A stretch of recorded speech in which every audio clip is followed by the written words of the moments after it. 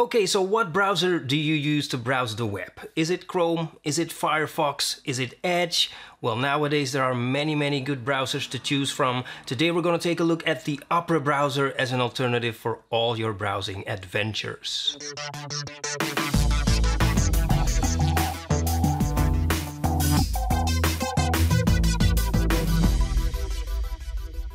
Hey everyone, Percy Jules here. Now today we're going to take a look at the Opera browser, and to be precise it is version 54.0.2952.54. Okay, so why would you use this browser? What sets it apart from all the other browsers out there? Now the first thing you'll notice when you open up the browser is the very typical Opera sidebar. So let's take a look at that first. Okay, let's start up top. Now up top we have a menu. Well, there's nothing really out of the ordinary about that, it's just a menu. Next we have some integrated messengers. So the first one is Facebook Messenger, then we have WhatsApp, we also have Telegram, and we have VK. So these are integrated into the browser itself and they will open up as a sidebar. Okay, next we have instant search. Now instant search is a way for you to search the web without actually leaving the browser tab you were on or in, or however you say that. Now, so let's say that I want to search for Opera, okay? And as you can see, the results open up in a separate pop-up window. And only if you click one of the hits or click this button right here, it will open up in a new browser tab like this. All right. Now, one thing I would say about instant search is that you search with Google, and there seems to be no way to change that. So there's no way to change the search engine, and I'm sure there must be a reason for that, but it would be extra nice if they would add that feature, if you could change it to another search engine. Anyway, you search the web as I said, but if you press the tab button, you can also search all your open tabs. So let's say that I want to search for all the tabs that I have open that contain the word Opera. Okay, and now here are all the results. Okay, so that's a pretty nice little feature. Okay, moving on to My Flow. Now, what is My Flow? Now, My Flow is a way for you to share some things between your devices. So, what can you share? You can share links, you can share videos, you can share images, and as you can see down here, you can also leave some notes to yourself and share them also. So, let's say that you're reading a story or whatever, and all of a sudden you have to go. You can just share it to My Flow, and when you're sitting in the train or whatever, you can just open it up on your smartphone. So very nice little feature to have. So next we have snapshots. So you can take a snapshot of any selected area on the screen, or you can capture the full screen. Now you can zoom in or out, you can add an arrow, you can blur any section of the screen, you can also add a drawing, you can also add a selfie, which I'm not going to show you right now because I'm already recording this with my webcam, so that's not going to work. And you can add a sticker. Alright, now then you can either save this or share this for whatever reason you may have. Okay, next we have the speed dial. Okay, let's go to the speed dial, and this will look pretty familiar to most people, I guess. Now first we have the Google search bar, and then as you can see, Opera has already pre-selected some sites for us, but you can add actually any site to the speed dial for quick access. So let's say that we want to have quick access to www.wikipedia.com. Click Add to Opera, and now you can see that we have quick access to Wikipedia. Alright, let's go back to the speed dial because we can also kind of customize what it looks like. So if we go up here to the right top corner, it says Easy Setup. What is Easy Setup?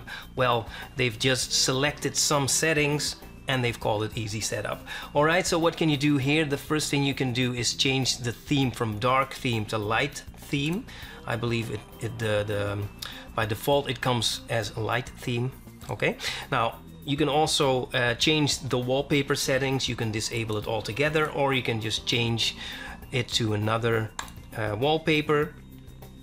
But next you have the option to add some things to the speed dial. So first of all, show bookmarks bar, which is not really part of the speed dial, but if you disable this, you will see that the bookmarks bar will disappear. If you click it again, it will appear again, obviously. But if you enable show speed dial suggestions, you will see that Opera will suggest some sites for us, and I believe that that is based on your previous browsing behavior. And also what you can add is news. So if you enable show news, then you will see that a news feed will appear. Now we can customize what kind of news will appear, but we'll get to that in a second. Okay, next we have bookmarks. Now, there isn't really that much to say about the bookmarks other than that it looks pretty well laid out, it looks pretty neat, so there you go. Now moving on to personal news. So basically in Opera we have a built-in news reader. Now, to be honest, it's not gonna be as advanced as some of the dedicated news readers out there, and also, you know, the news sources you can choose from, that's pretty limited. You have to choose sources from their lists, so you cannot bring your own. So that's a little bit of a limitation. But you know what? You know, it is built in, it looks pretty good, it works pretty well. And even though you have to choose your sources from their list, they have a pretty extensive lists. So, you know, it has its limitations, but I'm still gonna say it's a pretty good feature. Okay, next we have tabs, so all your open tabs, we have your history, and then we have extensions. Now, this is a list of all the installed extensions in this browser. If you want to get more extensions, go to Get More Extensions. All right? Now, as you can see, there is a pretty extensive list of extensions for the Opera browser, but it's probably not as big as the list for Chrome or the list for Firefox. Those lists are a little bit bigger, I believe. But there is one extension for Opera which is called Install Chrome Extensions. Now what this does is, if you install it, you can then go to the Chrome Web Store and install extensions for Chrome and install them in Opera. Now that's pretty nice, isn't it? Okay, next we have settings. Now, yeah, okay, well, I'm not gonna go over all the settings individually right now. That's a little bit too extensive for this review. For now, I'm gonna move on to pinning and unpinning the sidebar. So now the sidebar is pinned. So if I go to any website, let's say Wikipedia, you will see that the sidebar is here. But if I unpin it, you will see it will disappear, and it will only open on let's say administrative web pages like settings or the speed dial and pages like that. All right, so that is the sidebar. Okay, now let's talk about some of the other features of this browser. Now, the first thing they advertise with is security and safety. Alright, now on this page you can read all about how safe the browser is. Now, one thing I would like to talk about is that it comes with a built-in ad blocker, so that's very nice. So as I read here, it requires no additional add-ons. It also loads pages much faster, so really nice. Another thing that is built in is a free VPN. So as I read here, it requires no subscription, payment or additional extensions. So it is free, it is built in, so that's very nice. Okay, now let's move on to what has to be my favorite feature of this browser, and that is video pop-ups. Now let's say that I'm watching a video and hey, this looks like one of my own videos. What are the chances? Okay, now let's say that I want to watch this video, but also at the same time I would like to do something else for whatever reason, and believe me, there are many.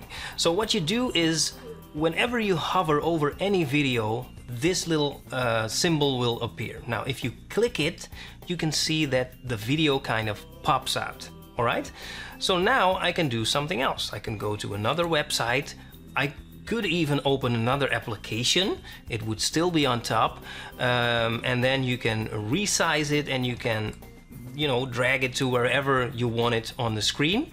and I can just start doing other things. So that's super convenient, and this is one of those features that I just don't understand that this hasn't been introduced before by any browser, or at least I haven't seen it yet. You know, but anyway, I really love this feature. Okay, the last little feature about this browser I would like to mention today is this. So let's say that you're on a website and you see a word or a few words, and you would like to copy that, or you would like to search those words. Well, what you would normally do is you would highlight those words, then right click, then search for that option to copy or search, and then perform that action. Well, this browser just skips one or two of those little steps. So what you would do here is you would highlight those words, and whenever you release, Opera automatically suggests a few actions for me. So I could either search, I could copy, or I could send it to MyFlow. Now, I think that that is very nice. It seems like a very little thing.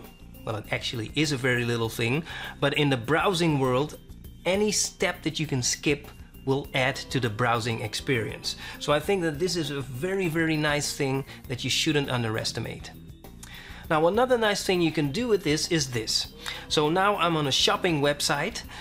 You can see some items with the prices in US dollars. Now, I'm interested in how much it is in euros.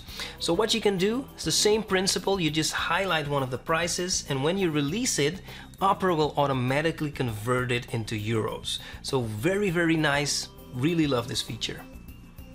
Okay, so in conclusion, now like any browser, this browser has some stronger points, it also has some weaker points, so it's not as fast and snappy as Chrome or Firefox, or at least it doesn't seem like it to me.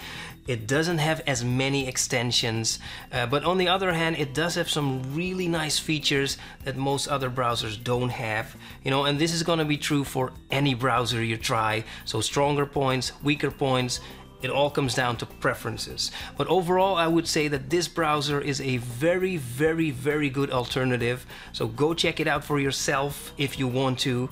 Anyway, this has been a quick overview of the Opera browser. Thank you for watching, and I will talk to you soon.